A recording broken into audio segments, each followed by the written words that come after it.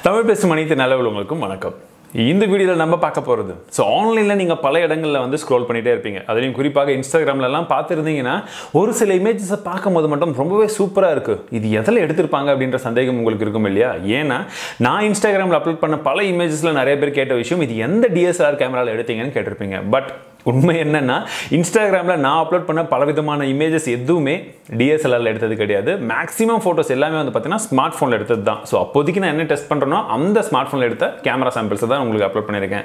But இது எப்படி சாத்தியம் அப்படின்னு நீங்கள் பார்த்தீங்கன்னா இமேஜஸ் எவ்வளோ சூப்பராக நம்ம எடுத்தாலும் உங்கள் கிட்ட இருக்கிற கேமராவில் நீங்கள் அதை கரெக்டாக அப்படியே அப்லோட் பண்ணிங்கன்னா கொஞ்சம் ஃப்ளாட்டாக தான் இருக்கும். பட் அந்த சமயத்தில் நீங்கள் அதை கொஞ்சம் எடிட் பண்ண வேண்டியதாக இருக்கும். ஆனால் இன்றைக்கி எல்லாருக்கிட்டையுமே ஒரு ஃபோன் இருக்குது. ஸோ அந்த ஃபோன்லேயே உங்கள் சின்ன சின்ன ஆப்ஸ் இன்ஸ்டால் பண்ணி அழகாக நீங்கள் எடிட் பண்ணிக்கலாம். ஸோ அது எப்படி இந்த வீடியோல நான் சொல்றேன். சோ தவறாம இந்த வீடியோ கடைசி வரைக்கும் பாருங்க.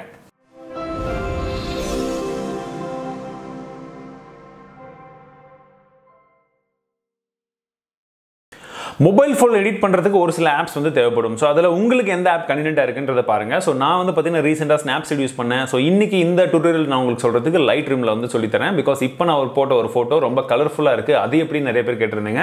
ஸோ அதை நான் உங்களுக்கு சொல்லித்தரேன். ஸோ நான் கலர்ஸ் எப்படி அதிகமாக வந்து இன்க்ரீஸ் பண்ணி உங்களுக்கு பார்க்கறதுக்கு ஒரு நார்மலான இமேஜை ரொம்ப சூப்பரான ஒரு கலர் காம்பினேஷன் கொண்ட ஒரு இமேஜ் எடிட் பண்ணுறது அப்படின்றத சொல்கிறதுக்காக லைட்ரூம் யூஸ் பண்ணுறேன். பிகாஸ் இன்னைக்கு காம்பினேஷன்ஸ் பார்த்தீங்கன்னா ரெண்டு ஆப்போசிட் கலரை நம்ம அதிகமாக யூஸ் பண்ணும்போது பார்க்கறதுக்கு ரொம்பவே வித்தியாசமான ஒரு ஷாட், எப்படி சொல்கிறது, ஒரு நல்ல ப்ரொஃபஷனல் குவாலிட்டி ஷாட் மாதிரி தெரியுது. ஸோ அது எப்படின்றத நான் உங்களுக்கு சொல்கிறேன். ஸோ நீங்கள் யூஸ் பண்ண வேண்டியது லைட்ரூம் அப்படின்ற ஒரு ஆப். நான் ஏற்கனவே ஓப்பன் பண்ணி வச்சிருக்கேன். ஸோ இந்த ஃபோட்டோ வந்து பார்த்தீங்கன்னா இப்போதைக்கு ரொம்பவே ஃப்ளாட்டாக இருக்குது இல்லையா? ஸோ ஃபோட்டோ இந்த ஆப்பை நீங்கள் ஓப்பன் பண்ண உடனே ஜஸ்ட் கீழே பார்த்தீங்கன்னா ஆட்டோ அப்படின்ற ஒரு ஆப்ஷன் இருக்கும். ஸோ இந்த ஆட்டோ கொடுக்கும்போது பார்த்தீங்கன்னா என்னுடைய ஃபேஸ்லேருந்து எல்லா இடங்களும் மேக்ஸிமம் நம்ம ஃபோட்டோஸ் எடுக்கும்போது அதுவும் ஃபோன்லலாம் எடுக்கும்போது மேக்ஸிமம் என்ன நடக்கும்னா பேக்ரவுண்டில் ஃபுல்லாக நல்ல லைட்டிங் இருக்கும். பட் முன்னாடி இருக்கக்கூடிய ஆளுங்க வந்து ரொம்ப கருப்பாயிடுவாங்க, லைட்டே இருக்காது, எக்ஸ்போஷர் கம்மியாக இருக்கும். ஸோ அதை ஆட்டோமேட்டிக்காக கரெக்ட் பண்ணுறதுக்கு ஜஸ்ட் நீங்கள் இந்த ஆட்டோவை கொடுத்தீங்கனாலே ஓரளவுக்கு தேவையான அட்ஜஸ்ட்மெண்ட்ஸ் எல்லாமே இந்த லைட்ரூம் ஆப்பே வந்து செஞ்சிடும். ஸோ இதை செய்ததுக்கு அப்புறமாக நம்ம செய்ய வேண்டியது என்னன்னா லைட் அப்படின்ற ஒரு ஆப்ஷன் இருக்கும். ஸோ அதை கிளிக் பண்ணுங்க. இந்த இடத்துல எக்ஸ்போஷர், உங்களுடைய ஃபோட்டோக்கு தகுந்த மாதிரி எக்ஸ்போஷர் எவ்வளோ தேவைப்படுதுன்றதை பாருங்க. ஸோ இப்போதைக்கு என்னோட ஃபோட்டோஸில் எவ்வளோ எக்ஸ்போஷர் தேவைப்படுது, நான் கொஞ்சம் அதிகமாக இன்க்ரீஸ் பண்ணேன்னா பேக்ரவுண்டில் இருக்கக்கூடிய டீடைல்ஸ் எல்லாமே வந்து போயிடும். பார்த்தீங்கன்னா இப்படி போயிடும். ஸோ நான் கொஞ்சமாக வந்து இன்க்ரீஸ் பண்ணுறேன் ஓரளவுக்கு தேவையான வரைக்கும். ஸோ அடுத்தது நான் கான்ட்ராஸ்ட்டை கொஞ்சம் கம்மி பண்ணிக்கிறேன். ஸோ கான்ட்ராஸ்ட்டை கம்மி பண்ணும்போது உங்களுக்கு அந்த டீடைல்ஸ் வந்து அப்படியே இருக்கும். ஸோ நெக்ஸ்ட் நம்ம போக போக இன்னும் கொஞ்சம் மேலெல்லாம் லேயர் வைக்க உங்களுக்கான அந்த டீடைல்ஸ் வந்து இன்னும் கொஞ்சம் அதிகமாக வந்து கிடைக்கும். ஸோ ஹைலைட்ஸும் வந்து எனக்கு தேவைன்னா நான் இன்னும் கொஞ்சம் இன்க்ரீஸ் பண்ணிக்கலாம். பட் நான் வந்து கொஞ்சம் குறைச்சி வச்சுக்கிறேன். பிகாஸ் அதுலேயும் நமக்கு கொஞ்சம் வேலை இருக்குது. ஸோ பின்னாடி யூஸ் பண்ணும்போது தெரியும். ஸோ ஷேடோஸ், ஒயிட்ஸ், பிளாக்ஸ் இது உங்களுக்கு தேவையான மட்டும் யூஸ் பண்ணுங்கள். பட் இப்போதைக்கு நமக்கு வந்து தேவை கிடையாது. ஸோ அதனால் நான் அது வந்து எதுவுமே வந்து பண்ணல. ஸோ இந்த இடத்துல வந்து பார்த்தீங்கன்னா நெக்ஸ்ட் வந்து கலர் அப்படின்ற ஒரு ஆப்ஷன் இருக்குது. ஸோ இந்த கலர் தான் ரொம்பவே முக்கியம். டெம்பரேச்சர் அப்படின்றது பார்த்தீங்கன்னா ஏற்கனவே என்னுடைய ஃபேஸ் வந்து கொஞ்சம் கலர்ஃபுல்லாக தான் இருக்குது. ஸோ இதை நான் இன்னும் அதிகப்படுத்தினா இன்னும் கொஞ்சம் டார்க் ஆகிடும். ஸோ அதனால் நான் வந்து மட்டும் கொஞ்சம் வந்து கம்மி பண்ணிக்கிறேன். ஸோ இது என்னோட ஃபோட்டோவுக்கு தகுந்த மாதிரி நான் சொல்கிறேன், கன்வெர்ட் பண்ணுறேன், நல்லா தெரிஞ்சுக்கோங்க. ஸோ இது இன்க்ரீஸ் பண்ணியிருந்தேன்னா இன்னும் கொஞ்சம் ஆரஞ்சிஷாக மாதிரி இருக்கும். ஸோ அவ்வளோ வேணாம், நான் திரும்பவும் வந்து அந்த ஆரஞ்சிஸ் வேணுன்ற போது நான் இன்க்ரீஸ் பண்ணிக்கலாம். ஸோ இப்போதைக்கு ஆரஞ்சு வேணான்றதால நான் கம்மி பண்ணிடுறேன். அதே போல் வைப்ரன்ஸ் ஏற்கனவே கொஞ்சம் இருக்குது, நமக்கு வேணும் அப்படின்னா இன்னும் கொஞ்சம் கூட ஆட் பண்ணிக்கலாம். இல்லைன்னா அதோட ஃப்ளாட்டாக வந்து விட்டுருங்க. ஸோ இது வரைக்கும் கீழே கரெக்டாக இருக்குது. ஸோ இப்போ நம்ம செய்ய வேண்டியது தான் ரொம்பவே முக்கியமான விஷயம். அது என்னென்னு பார்த்தீங்கன்னா அந்த மிக்ஸ் அப்படின்ற ஒரு ஆப்ஷன் இருக்குது இல்லையா? ஸோ அதை கொஞ்சம் மிக்ஸ் பண்ணி விடணும். ஸோ இந்த மிக்ஸை நம்ம கிளிக் பண்ண உடனே உங்களுக்கு பார்த்தீங்கன்னா பலவிதமான கலர் ஆப்ஷன்ஸ் எல்லாமே இருக்கும். ஸோ எந்தெந்த இடத்துல இப்போ என்னுடைய ஃபோட்டோஸில் பார்த்தீங்கன்னா ப்ளூ இருக்குது, க்ரீன் இருக்குது, அதே போல் பின்னாடி ஒயிட் இருக்குது. ஸோ இந்த கலர் அப்படின்றது அந்த ப்ளூவையும் இந்த இருக்கக்கூடிய க்ரீன் இந்த ரெண்டுத்தையும் வந்து நான் மேக்ஸிமம் கொஞ்சம் அட்ஜஸ்ட் பண்ணணும் அப்படின்னு ட்ரை பண்ணுறேன். ஸோ அதனால் அந்த இடத்துல பார்த்தீங்கன்னா இந்த ஏரோ மார்க் போட்டிருக்கக்கூடிய அந்த ஆப்ஷன் நீங்கள் கிளிக் பண்ணிவிட்டு நான் பார்த்தீங்கன்னா இப்போதைக்கு வந்து க்ரீன், ஸோ அந்த க்ரீனில் வச்சுட்டு நான் அப்படியே இன்க்ரீஸ் பண்ணேன்னா சேச்சுரேஷன் வந்து அப்படியே மாறுது. நீங்கள் பார்த்தீங்கன்னா தெரியும், லோ பண்ணலாம், ஹை பண்ணலாம். ஸோ எந்த அளவுக்கு வேணுமோ அப்படி வச்சுருக்கிறேன். ஸோ ரொம்ப வேணாம், நான் வந்து ஒரு 65 இங்கே வைக்கிறேன். ஸோ பார்த்தீங்கன்னா இப்போ முன்ன இருந்த இமேஜ் இது தான். ஸோ அதை கம்பேர் பண்ணும்போது இது கொஞ்சம் நல்லா இருக்குது. ஸோ இதே சமயத்தில் இப்போது எனக்கு ப்ளூவும் வேணும், ஸ்கை. ஸோ ஸ்கையை நம்ம செலக்ட் பண்ணிவிட்டு அதுலேயும் வந்து லைட்டாக அப்படியே சேச்சுரேஷன் இன்க்ரீஸ் பண்ணலாம். ஸோ இப்போ பார்த்தீங்கன்னா டிஷர்ட்டுடைய கலர் கொஞ்சம் வந்து மாறி இருக்குது. ஸோ டிஷர்ட்டை வந்து நான் அப்படி கொஞ்சம் வந்து இது பண்ணி விட்றேன். ஸோ கொஞ்சம் கலர்ஃபுல், இதையும் வந்து ஒரு 70 கிட்ட வச்சிடுறேன். ஸோ இப்போ பார்த்தீங்கன்னா நார்மலாக நமக்கு தேவையான கலர் அப்படின்றது க்ரீன் அண்ட் ப்ளூ, இந்த ரெண்டு கலருமே வந்து ஆப்போசிட்டாக ரொம்பவே வந்து வித்தியாசமாக தெரியுது. முன்ன இருந்த நார்மல் ஷார்ட்ஸை விட இது பார்க்குறதுக்கு கொஞ்சம் நல்லாவே இருக்குன்னு சொல்லலாம்.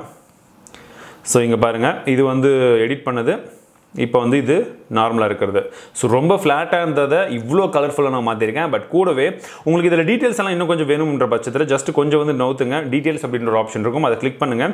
இந்த இடத்துல பார்த்தீங்கன்னா உங்களுக்கு ஷார்ப்னிங் அப்படின்ற ஒரு ஆப்ஷன் இருக்கும். ஸோ ரொம்ப இன்க்ரீஸ் பண்ணிங்கன்னா ரொம்ப ஷார்ப் ஆகிடும். ஸோ அவ்வளோ டீட்டெயில் நமக்கு வேணாம். உங்களுக்கு எடிட் பண்ணதுக்கப்புறம் ரொம்பவே நல்லா இருக்காது. ஸோ கொஞ்சமாக எடிட் பண்ணிக்கோங்க. ஓரளவுக்கு டீட்டெயில்ஸ் கொடுத்தீங்கனாலே போதும். கீழே வந்து நீங்கள் டீட்டெயில்ஸ் எவ்வளோ வேணுமோ அப்படி ஆட் பண்ணிக்கலாம். ஸோ ஏற்கனவே இருந்த வரைக்கும் நான் கொடுத்துறேன். ஷார்ப்னஸ் கொஞ்சம் கம்மியாக வச்சிடறேன். ஸோ இப்போதைக்கு பார்க்குறதுக்கு ரொம்பவே நல்லா இருக்குது. ஸோ எனக்கு இது ஓரளவுக்கு ஓகேவாக இருக்குது. இதுக்கு மேலே உங்களுக்கு இன்னும் கொஞ்சம் வந்து எக்ஸ்ட்ராவாக வந்து உங்களுக்கு இன்னும் கொஞ்சம் பிரைட்னஸ் எல்லாம் இன்க்ரீஸ் பண்ணணும். இந்த இடத்துக்கு அப்புறம் நீங்கள் வந்து பிரைட்னஸ் இன்க்ரீஸ் பண்ணணும்னா நீங்கள் திரும்ப வந்து அதையும் வந்து பார்த்துக்கலாம். ஸோ எக்ஸ்போஷர் இப்போ வேணுமா வேணாவான்றது இப்போ செக் பண்ணிங்கன்னா உங்களுக்கு ஃபைனலாக ஒரு பர்ஃபெக்டான ஒரு இமேஜ் இப்படி கிடைக்கும். ஸோ இந்த இடத்துலேயே வந்து உங்களுக்கு ஒரு வேளை ஃபேஸில் இருக்கக்கூடிய அந்த ஆரஞ்சு கலர் இன்னும் கொஞ்சம் நல்லா வரணும் அப்படின்னா நீங்கள் அதே மிக்ஸில் உங்களுடைய ஃபேஸை கிளிக் பண்ணி நீங்கள் அந்த கலர் காம்பினேஷனை இன்க்ரீஸ் பண்ண வேண்டியதாக இருக்கும். பட் என்னோடய ஃபேஸ் ஓரளவுக்கு வந்து ஆல்ரெடி இருக்குது. ஸோ பார்த்திங்கன்னா இது ரொம்ப அதிகம். ஸோ இது வந்து நான் கொஞ்சம் கம்மி பண்ணிடுறேன். ஸோ உங்களுடைய ஃபோட்டோஸில் எது எப்படி இருக்குது அதுக்கு தகுந்த மாதிரி நீங்கள் வந்து பாருங்கள். அதை தான் வந்து நான் சொல்கிறேன். ஸோ இதுதான் நான் எடிட் பண்ண இமேஜ்.